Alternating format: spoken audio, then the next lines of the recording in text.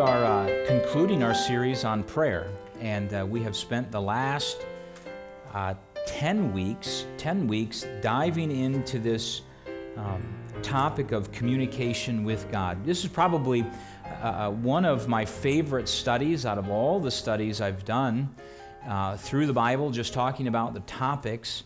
And you have in front of you, or in your bulletin, you've got a verse booklet, and this is kind of the recap of these last 10 weeks or so. I have to tell you that that there is nothing like talking to God.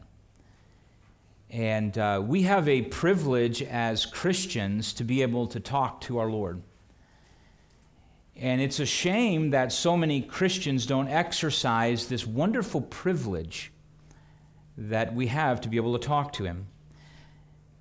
And it's one thing to talk about prayer, and it's quite another to practice it. And I hope that the messages these last 10 weeks have encouraged you to pray and to talk to your Lord. And we gave out these wristbands a while back, and the wristbands just say to saturate. It's our theme for this year, and if you haven't got one, we'd like to make sure that you get one before you leave this place to remind you to saturate yourself in prayer. And that's one of the things we've been talking about, is just to saturate ourselves in prayer.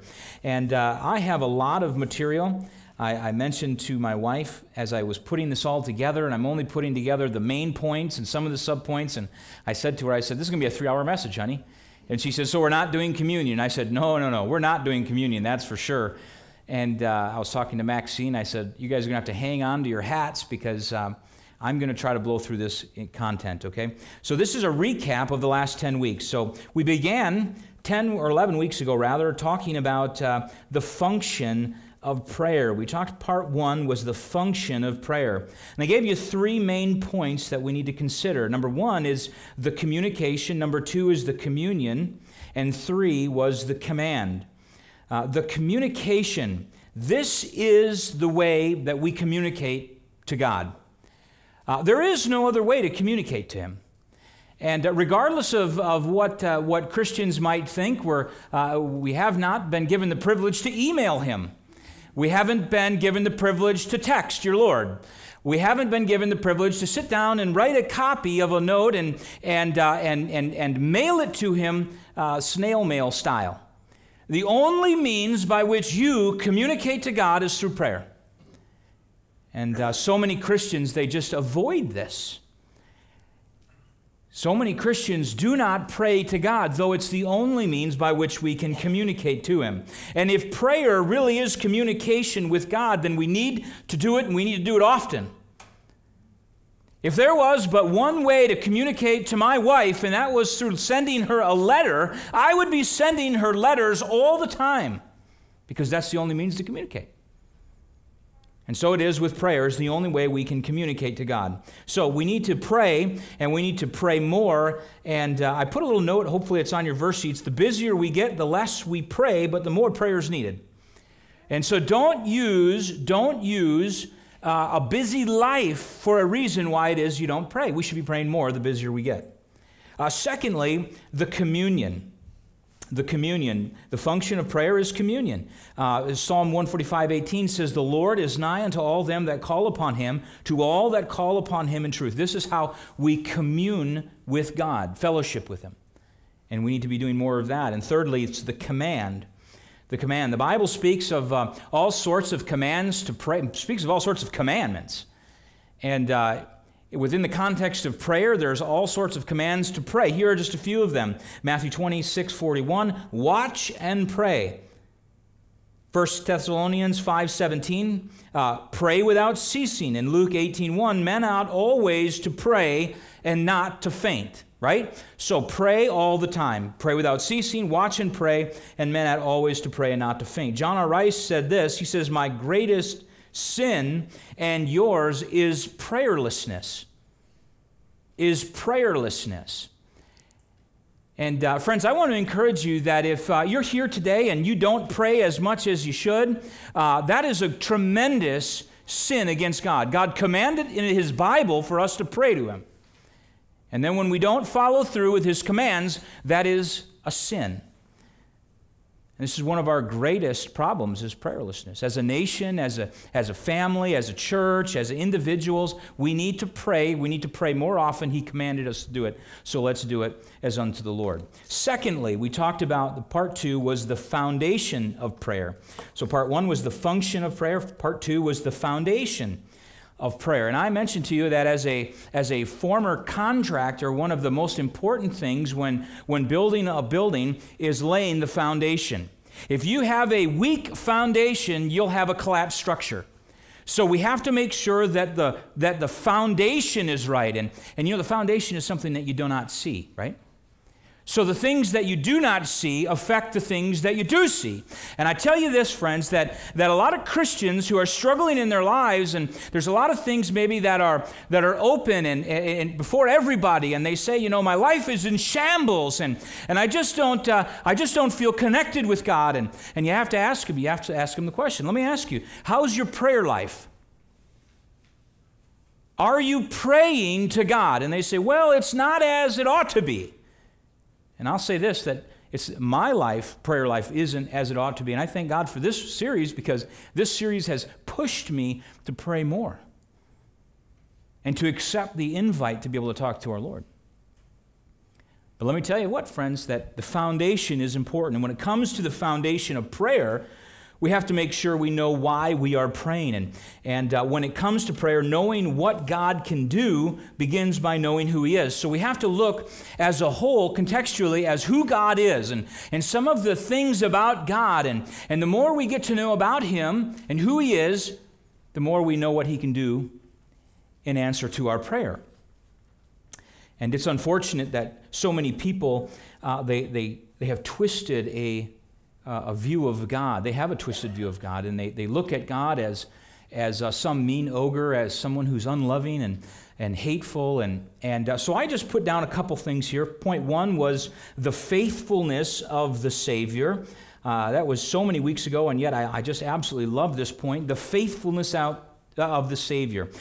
Without knowing why God is faithful, or without knowing these characteristics, we will never completely appreciate His conduct. Why would you pray to a faithless Savior? He is very faithful, and in some of the areas He's faithful. I've got them listed here. First of all, He has this limitless love. Underneath the limitless love, a subpoint was the eternal love. In John 13:1, having loved His own which were in the world, He loved them unto the end. And knowing that God has a limitless eternal love helps me to pray. I wouldn't pray to a God who didn't love me. What about a great love? Philippians 2:4, but God who is rich in mercy for His great love wherewith He loved us. I wouldn't pray to a God who didn't greatly love me. And then He has sacrificial love. Hereby perceive we the love of God, because He laid down His life for us. So His limitless love is made up of eternal love, great love, and sacrificial love. We also looked at His grand goodness in Exodus 34:6. And His goodness alone should be a reason why we pray. Because God is a good God. Matter of fact, He is a great God who loves us with a perfect love, a limitless love, an eternal, sacrificial, great love. I'm so thankful for that. And we look at His measureless mercy in Psalm 136:1. You know, so many people think that God is not a merciful God. They look at God as He just is not merciful to people. And you know, really, we are the beneficiary. He's the benefactor. He wants to be merciful to us. And I'm thankful that He has measureless mercy, mercy that you cannot measure. It is so big, so vast, and He wants to display that for us. So the foundation of prayer is built on the faithfulness of the Savior, but it's also built on the failure of the sinner.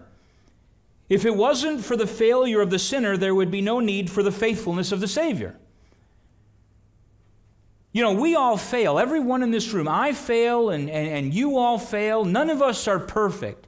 And in so many areas, we need the faithfulness of a Savior because of our failures. And we looked at several of them. We looked at the sin of independence, the sin of idolatry, the sin of immorality, the sin of ignorance, the sin of irresponsibility.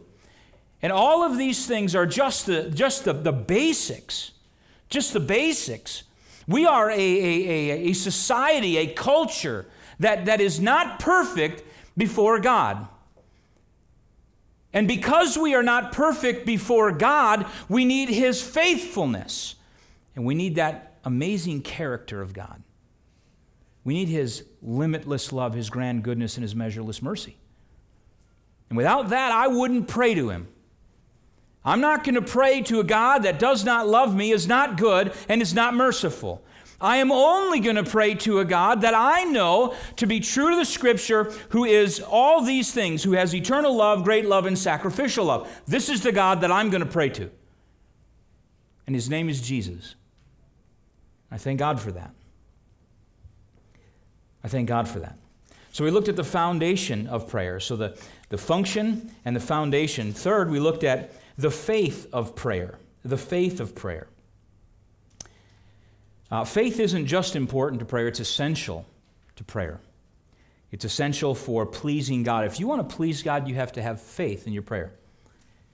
And it's essential for obeying God. So we looked at two main things here in part 3, the faith of prayer. We looked at the education of faith and the exercise of faith. First of all, we must remember with the education of faith that the disciples lacked faith. Now, can you imagine just for a moment that you are in Jesus' time and He is standing here in front of you, and you are just one of these fishermen who are out on the shore, and He calls you along, and He's going to start showing you just tremendous miracles, and yet they lacked faith.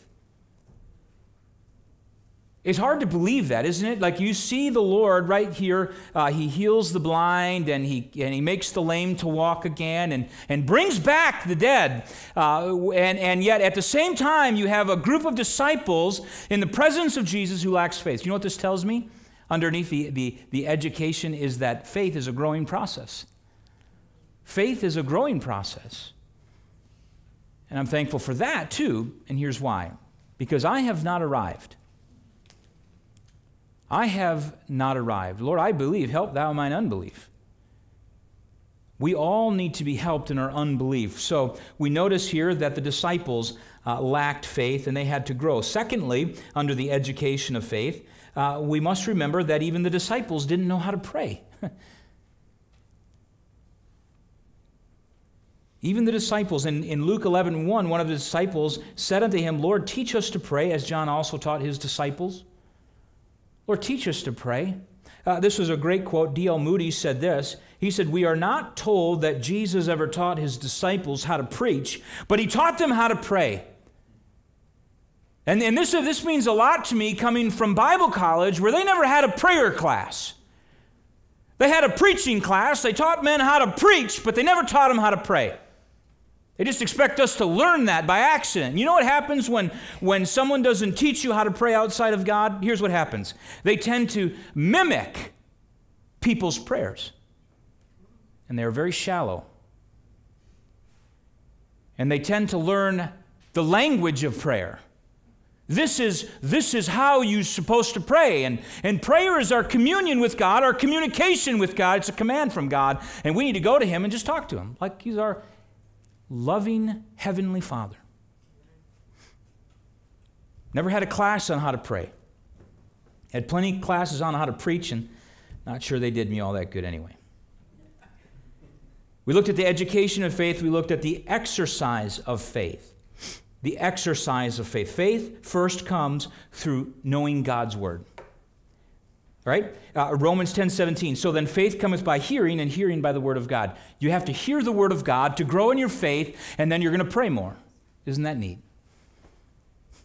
We need to do this. The authority of God's Word is vital to your prayer life. And people who say, well, I pray all the time. And then you say, well, how much time are you spending in God's Word? And they say, well, I don't spend a whole lot of time in God's Word. Well, there is a problem. How do you know what to pray for? How do you know that your prayers are actually doing what they ought to be doing. And I gave you some things here. They should be on your verse sheet. First of all, get to know God's Word better. And I mentioned that we need to read the Bible, we need to memorize the Bible, and meditate on the Bible, right? Get to know God. Faith comes by hearing God's Word. So we want as much of God's Word as we can in our lives. This is going to help you. It's going to help you to pray. Secondly, remember what He's done for you in the past. It's amazing how forgetful we are of all of the wonderful things God has done for us. But when we look back, and we say, I remember that God did this for me. That's going to help you. It's going to help you. And thirdly, I mentioned just get out of God's way and let Him do what He's really good at doing. George Mueller says that before one can pray, one's heart must have, quote, no will of its own in regard to a given matter. End quote. Meaning this, that when you pray, you have to remove yourself from the equation. You have to remove yourself from the equation. You have to get to know God. You have to exercise your faith as soon as you've been educated in faith. So that was part 3, the faith of prayer. Part 4 was the focus of prayer. This is probably one of my favorite messages, I think because of the load of application that's in this, the focus of prayer. We looked at a couple things. We looked at the pattern of focused prayer, and we looked at the place of focused prayer. So the pattern of focused prayer, and here's just a couple of examples. Jesus patterned this for us. He prayed in the wilderness, didn't he, in Luke 5:15 through 16, and Jesus also prayed on a mountain. And in Luke 6:12, and R.A. Torrey said that nights of prayer to God are followed by days of power with men.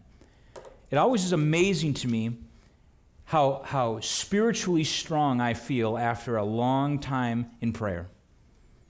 How much peace I have in my life. How much focus spiritually I have in my life after a long time in prayer. And so this is just part of the pattern of focused prayer. We hear this all the time, location, location, location, right? Well, this is true when it comes to your prayer life. Make sure that you're praying at times just away from all the activity, and we'll get to a little bit more of that in a second. Jesus also said that prayer should be done in a closet in Matthew 6:5-6. And we need to get alone with our Lord to have the quality time with Him, don't we? We need to get alone with the Lord to have quality time with Him. This is wonderful for a lot of reasons. Some men pray to be praised of other men for their praying. How many times has someone come to you and been like, man, that is just a really good prayer, and man, that's just a solid prayer. And really what that often means is that someone prayed a prayer that parroted another guy's prayer. And basically it sounded very eloquent. It was very topical, but had no depth to it. And because it sounded so good. And so get away and find that place. Here's what's important. I made a note on your verse sheets. Here's what's important, that you have a place to pray where you can focus. You need to focus on your praying. We looked at the place of focused prayer, point 2. I mentioned this. We need to silence verbal distractions, Mark 6:30 and 32. And we need to get away from the crowds, don't we? The power of our prayer will be determined in large degree by our private retreats. One guy said this. He said, getting alone with God requires getting away from others. And so often, we need to pray without ceasing. And that's just no joke. We need to do that all the time. But you know what? Sometimes prayer is done best in a place designated solely for praying. And sometimes people say, well, I pray while I'm driving. Well, that's good. But you cannot focus on praying when you're driving. Amen? You don't want to focus on prayer when you're driving. You want to be driving. And I think it's great. I think you should pray while you're driving. But I don't think that you should focus on your praying while you're driving. I think that we need to get away. We need to silence all of these distractions. We need to, at times, get away, just him and I, where there's nothing else. Where you turn off the internet. Where you turn off your phone. We need to focus, though, on prayer. We need to silence verbal distractions. We also need to reduce visual distractions. And I know that this probably seems silly because you close your eyes, right? Of course you're going to silence or reduce, rather, your visual distractions. You're going to close your eyes and you're going to pray.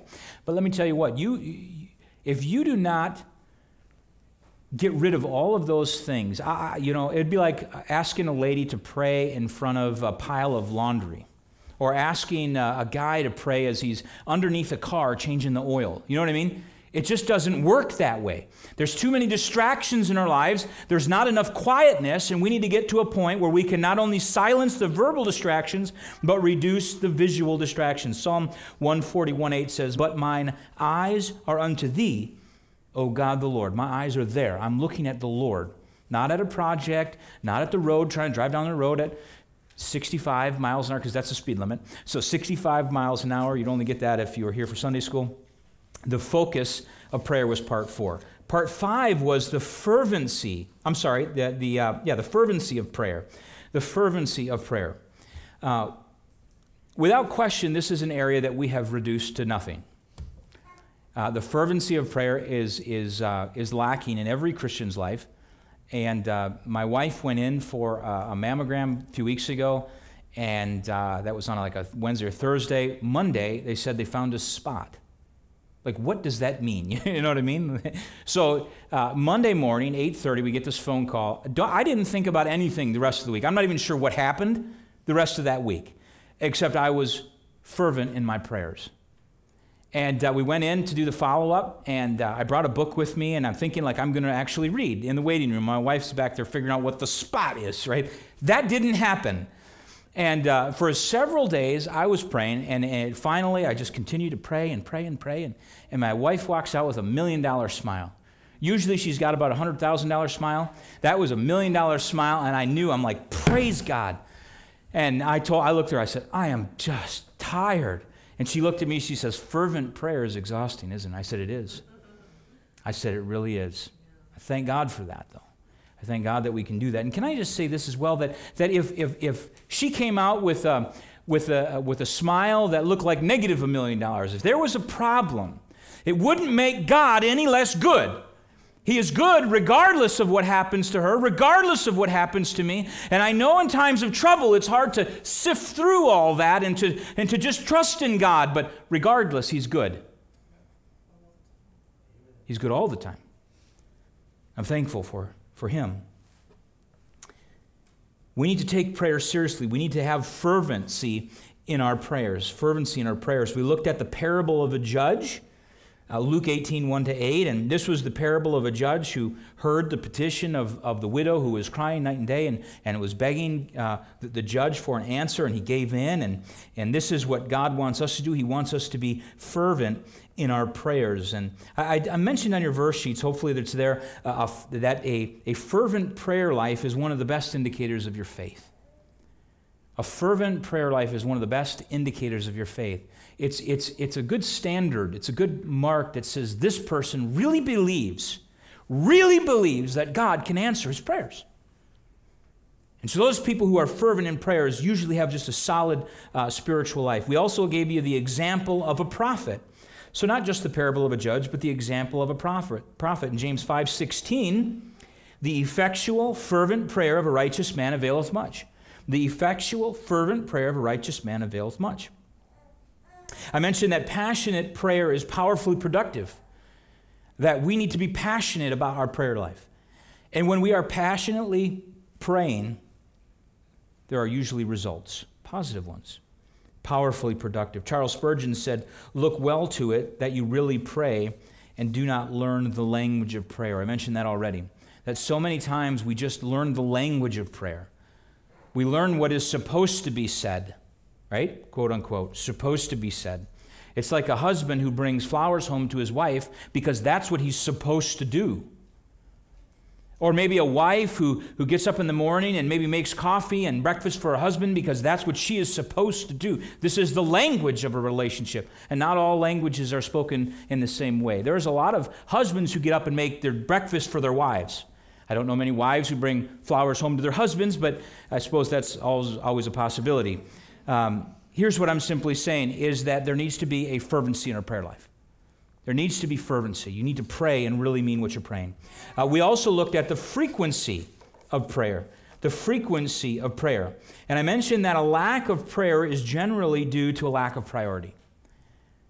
If we are not prioritizing prayer in our life, there's a much greater problem. And I also said that when your priorities are straight, your prayer life will be strong. You make sure your priorities are right.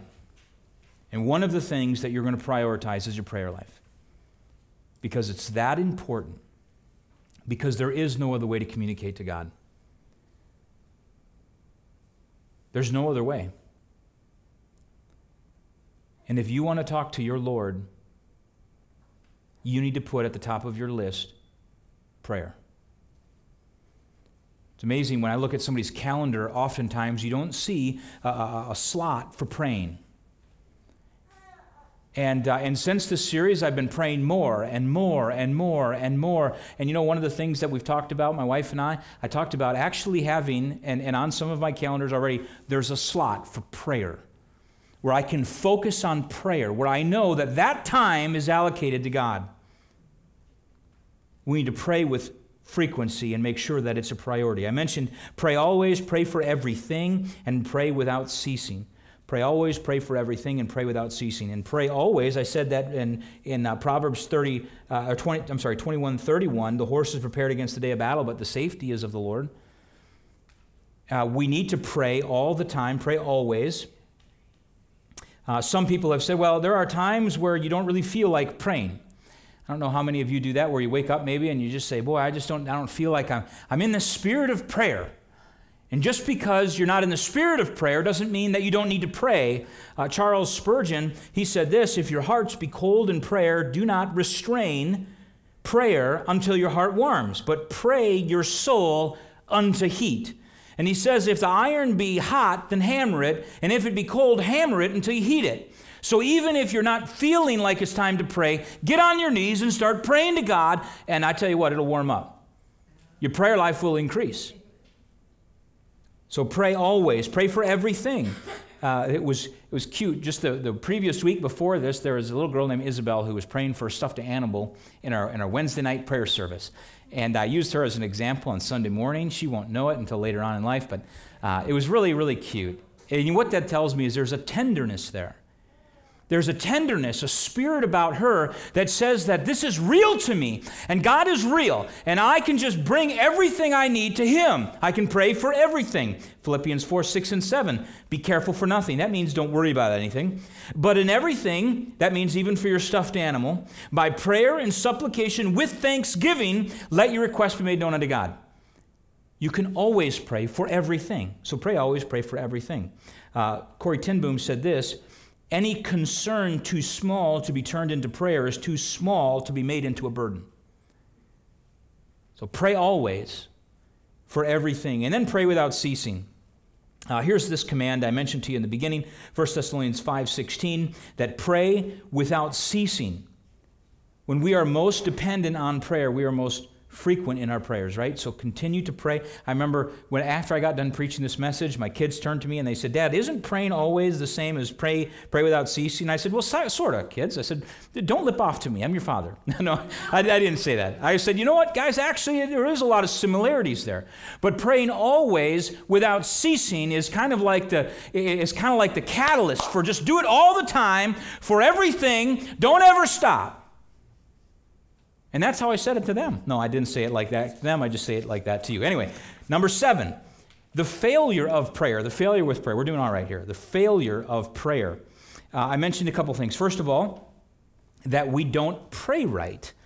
And then secondly, that we don't live right.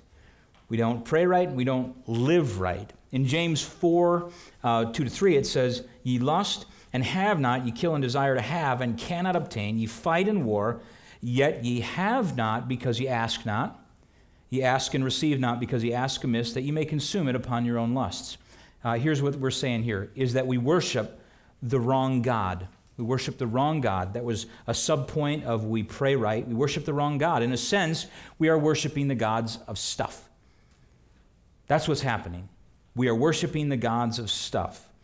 And unfortunately, we have become a society that we are always seeking pleasure, and we're not worshiping the right God. We're actually worshiping the wrong God. And We also looked at we pray for the wrong goods. So we worship the wrong God and we pray for the wrong goods. And that's really in verse 3. Ye ask and receive not because ye ask amiss, that ye may consume it upon your own lust. And I think this is another reason prayers fail, is because we're asking that we may get something out of it. We're asking, how does it benefit me? And I think we've all had prayers like that at times, and I gave you a couple examples that Sunday of things and ways that we pray that maybe we have too much of ourselves in our prayers. And R.A. Torrey said that a selfish purpose in prayer robs prayer of its power. And so when you pray, it's not about what I can get out of it. Remember, we're offering prayers to God for whatever it is we're praying for, but Lord, I don't want to look out for myself. I want to look out for others around me. So we have to be careful not to pray too much of ourselves into our prayers. So we don't pray right, number one. Number two, we don't live right. And a person cannot live any way they want and just expect God to answer all their prayers. There's a lot of people that do that. They live in just worldliness and sin and carnality, and they have no respect of the things of God, and yet at the same time they pray asking Him for things. And the subpoint under that was they are people who are enjoying wickedness. And Psalm 66:18, if I regard iniquity in my heart, the Lord will not hear me. And sinning without regards to the consequences of our sin will hinder our prayers. And so many people do that. We just go out there, we sin, and I say we all do that. And then we expect God to hear our prayers. Not only are people out enjoying wickedness and they're not living right, but people are not honoring their wives. And I mentioned 1 Peter 3:7, and these are just a couple things, but men's prayers are hindered for the lack of honoring their wives. And it's a shame that men are out there and they don't honor their wives, and yet their prayers, it says that your prayers be not hindered in that verse, in verse 7 of 1 Peter 3. And a few verses later in verse 12, it says, for the eyes of the Lord are over the righteous, and His ears are open unto their prayers, but the face of the Lord is against them that do evil. The face of the Lord is against them that do evil. One commentator said, if on the other hand we turn a deaf ear to His precepts, He will likely turn a deaf ear to our prayers. And how is it that we are supposed to pray to a God that we are not obedient to? We're not living right. And so we need to live right before the Lord. We looked at the formula of prayer, That was part 8. I mentioned 3 really important things. First of all, the need for confession, number 1. Number 2, the need for calibration. And number 3, the need for confidence. The need for confession. Powerful prayer is the result of pure hands. Confession comes from a humble heart, and a humble heart confesses their wrongdoing. And so if you want to have a formula for prayer, if you want to have prayers that are answered, we got to go to God and we have to confess our sin to Him. Proud people lack power in their prayer. It's just true. How can a person get right with God if they're not willing to admit their wrongdoing? And so we need to get right with God. We need to confess our sins. 1 John 1, 9 and 10 says that we need to confess our sins, and He's faithful and just to forgive us our sins. We shouldn't be asking for more from the person we've offended until we get right with Him. I gave you the illustration of my kids who maybe have taken money out of my wallet. This is not a true statement, right?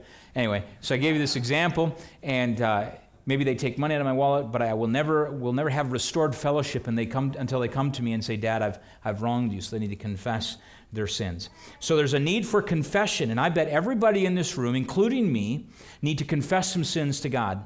And maybe at times we need to confess some sins to other people. Maybe other people we've wronged. And can I tell you this, that one of the things I start out my prayer with is a confession of my wrongdoing. And God forbid that we go to God and we start asking for things before we've gotten right with Him. So when you pray, you begin to confess your sin to the Lord and say, Lord, I've wronged, I've done this, and Lord, I want to be right with you, and I know you forgive me, but I have to get right, and I've just got to confess my wrongdoing. So there's a need for confession. There's also a need for calibration in 2 ways. Number 1, spiritual calibration. It's amazing spiritual people have their prayers answered, isn't it? People who, the giants of the faith, they say, man, I pray and God moves. Well, it's because you're right with the Lord and you're spiritually calibrated. Spiritual calibration is walking in the Spirit and having a relationship with the Lord, right? So it's being obedient, spiritual calibration. 1 John 3:22 says this, and whatsoever we ask, we receive of him, because we keep his commandments and do those things that are pleasing in his sight. Keeping his commandments, do those things that are pleasing in his sight. You are spiritually calibrated. There's also a need for scriptural calibration, being scripturally calibrated. One commentator said if we would have power in prayer, we must be earnest students of his word to find out what his will regarding us is, and then having found it, to do it, right? So the will of God for our lives pours out of God's word. So we go to him and we look for his word. We look into his word. We find out what he has for us. And we do that by 2 Timothy 2:15, studying to show yourself approved unto God. Study to show yourself approved unto God. R.A. Torrey says that feed the fire of our prayers with fuel of God's word. What better way to pray than to know exactly what to pray for? What better way to pray than to go to God and say, Lord, I'm just searching for the right questions to ask. And you do that through searching his word. I mentioned a couple other things to consider is forgiveness and thanksgiving. We need to be forgiving of others and be thankful for what God's already done. Can you imagine continually doing something for somebody who's not thankful for what you've already done? And it's a shame to say that there's always a prayer meeting, isn't there? But how often is there a praise meeting? How often is there where a group of people come together and they say, thank God for what you've done? And I'll tell you that a lot of my prayers, when I pray through the lists of people in this church, no kidding, when I land on people, and in most of my prayer is not necessarily praying for a specific need, but thanking God for that person. There's some people in this room, I don't know exactly what your needs are. But you know what? I'm thankful that you're here. And I'm thankful that you love the Lord and that you're growing in him. So we need to praise him and be thankful for that. There's also the need for confidence. And I think it's clear that when we pray, we must believe that what we're asking we'll receive. Mark 11:24. Therefore I say unto you, what things soever you desire, when you pray, believe that you receive them and you shall have them. So pray and believe that God is going to give them to you.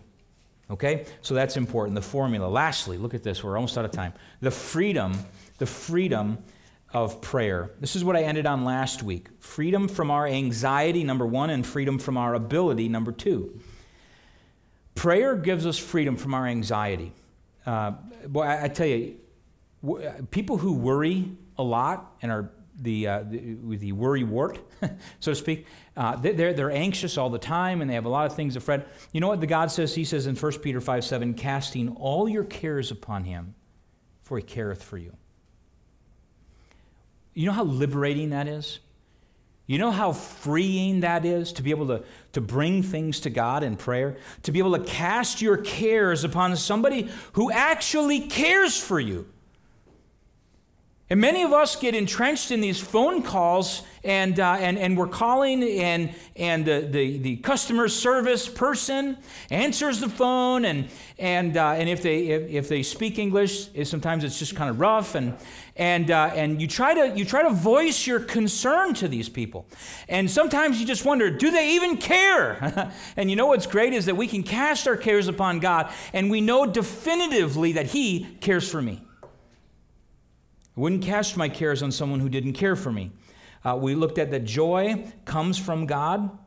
And so many times people try to fill their lives with things that don't create joy. And Psalm 16:11 is great for that. John R. Rice said this. He says, your discouragement is really just a lack of God's nearness and assurance. So when you don't have the joy of the Lord, when you are being discouraged, when you feel discouraged, it has a lot to do with your nearness to God. We also looked at grace comes from God, and same phone calls, you're praying, you're like, Lord, I don't even know if these people care for me. They're just going to get a paycheck, and they have this tone about them, don't they? You know how some people, when they answer the phone, you just feel loved? People from down south, that's the way it is. He's like, hello, how can I help you? And you're just like, wow, I think you actually care, And you get some other people who just pick up the phone and be like, so-and-so accounting service, and you're like, you don't care, do you? And so the same conversations, you're praying for God's grace, aren't you? And you say, Lord, I just need grace to be able to deal with these people. So, Lord, please help me to be kind to them and to love them. And this is how you get grace. You pray for it. Hebrews 4:16, let us therefore come boldly unto the throne of grace that we may obtain mercy and find grace to help in time of need. People say, I don't have grace in my life. Have you been praying for it? Have you been praying for God's grace? Because there's no other way to get it. Freedom from our abilities. So we have freedom from our anxiety, and we also have freedom from our ability. And if you're human and in this room, which I'm assuming all of you are, and not from some UFO, you have limitations. All of us have limitations. I'm probably the strongest one in the room, so you probably have more limitations than me. But that's a joke. I can't believe I have to tell you what a joke is. But anyway, we have freedom from our ability. See, you all just thought it was true. I believe Pastor. I believe him. I believe him. No, I'm probably the weakest in this room. But Josh is stronger than me. We had a contest. This is totally not in the notes. We had a contest on the lake, and the goal was to try to hang on to the inner tube the longest with one arm. Isn't that right? Who won? You won, you liar. You won. I let go. I couldn't hack it. But anyway, so I'm the weakest one in the room. Can't even beat up my 12-year-old son. So, we've totally digressed. God has no limitations, and I'm thankful for that. In Jeremiah 32:17, Lord God, behold, thou hast made the heaven and the earth by thy great power and stretched out arm, and there is nothing too hard for thee. I'm thankful that we have a God who frees us from so many things, frees us from our anxiety and frees us from our abilities. I'm thankful for God. I'm thankful that we have prayer.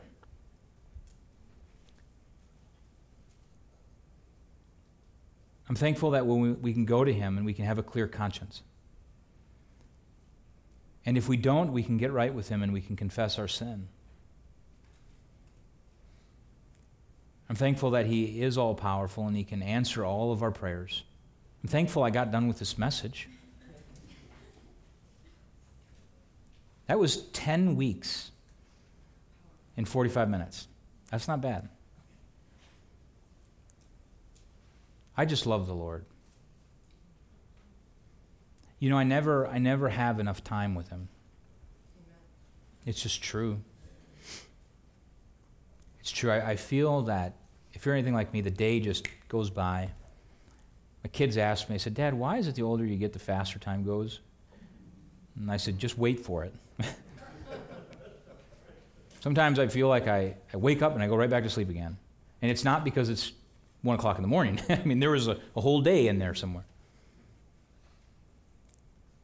And the Bible says that life is but a vapor. It appears for a short time and then vanishes away.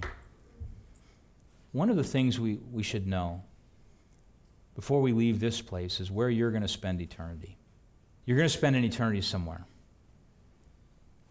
And we have a lot of privilege right now on this earth. We have a lot of privilege. We can talk to our Creator. How neat is that? So many other religions, you don't talk to their Creator. Their Creator is still in a tomb somewhere. And the wonderful thing about Christianity, verifiably, our Savior lives. He's not in the tomb. The tomb's empty. And then He gives us a means by which we can communicate to Him. And so often it's taken for granted. But one day we're going to meet Him. One day we're going to have to stand before Him. He's going to look at us and He's going to say, why should I let you into heaven? And there's going to be a lot of people in that day that say, Lord, Lord, I have done many marvelous works. I've done all of these things. And you know what the Lord's going to say to those people who have done a bunch of works to earn their salvation? He's going to say, depart from me, ye that work iniquity, for I never knew you. And I'm so thankful that we can know for sure we're going to heaven when we die. You know, the gospel never gets old. It may seem repetitive, but if it's the most important thing, then it ought to be voiced all the time. There are a lot of churches that say if you give money, or if you raise a hand or pray a prayer, or if you get baptized, you'll go to heaven. There's a lot of churches that say it's all about what you can do to earn your salvation. I want this hand to represent you and me. I want this wallet to represent all of our sin. The Bible says that we all have sin. As clear and plain as day, for all have sinned and come short of the glory of God. That's in the Bible, Romans 3. The Bible says that there is not a just man upon the earth that doeth good and sinneth not. Everyone is a sinner. Everyone. And there are churches that say, well, just turn over a new leaf. The problem is here you are with your sin, just turned over. Some people say, well, get water baptized, and they get water baptized, but that doesn't wash away their sin. Some people say, well, if you give money to the church, you'll go to heaven. But here's what the Bible says. The Bible says that the wages of this sin is death, but the gift of God is eternal life through Jesus Christ our Lord. The wages of this sin is death. The payment for sin is death. Not giving money, not raising a hand or walking an aisle or praying a prayer or getting baptized or turning over a new leaf or walking little old people across the street. It's not about becoming a member. The wages of sin is death. 2,000 years ago, Jesus Christ came to this earth to do the only thing that he could do, to make the payment for our sin. And that was to die. He didn't give money to the church in order to make the payment for your sin. He didn't walk an aisle. He didn't get baptized to make a payment for your sin. He died on the cross, was buried in the grave to make the payment for your sin. And the Bible says, for by grace are you saved, not through church membership, not through walking an aisle, not through praying a prayer, but you're saved by faith in Christ alone. For by grace are you saved through faith, and that not of yourselves. It's a gift of God, not of works. Lest any man should boast, meaning this, that there's nothing you can do to earn your salvation. Jesus made the payment for you. And all you need to do is believe that he did. It's the only thing you can do without doing anything at all. It's belief. It's trusting in him that he died for you. There's no work there on our part. It's simple faith in what Jesus has done. That he died on the cross, was buried, and rose again 3 days later. And that's a miracle. Nobody would have done that for you. Nobody could have done that for you. Because he didn't have sin to pay for of his own, he was able to pay for ours. And the only way he could do that is by dying on the cross for our sin. And if you're here today and you don't know Christ as your Savior, if you don't know where you're going when you die, you could stack up all of the good works, all of the effort you've done throughout your whole life, and it wouldn't mean one bit in terms of your entrance to heaven. Because it's about what Jesus has done for us. It's about him making the payment for us. The wages of sin is death. Not of turning from sin, not of living a good life, not of giving money, not of becoming a member, not getting baptized. Faith alone in Christ alone is the only thing that'll save you. And if you're here today, you don't know that, I'm just asking you that you'd place your faith in him as your Savior. And you know, if you do that, you're saved forever. You become a child of God. John chapter 1, to as many as receive him, to them gave he power to become the sons of God. Wonderful. You become a child of God. Not because you worked for it, not because you're trying to keep it, because he died for you. And when you say in the quietness of your own mind, Lord, I believe that you died for me, and I accept that free gift of salvation. It's a gift. We just receive it by faith. I hope that you can do that. I hope that you've done that. And if you haven't done that, I pray that you'll do that today.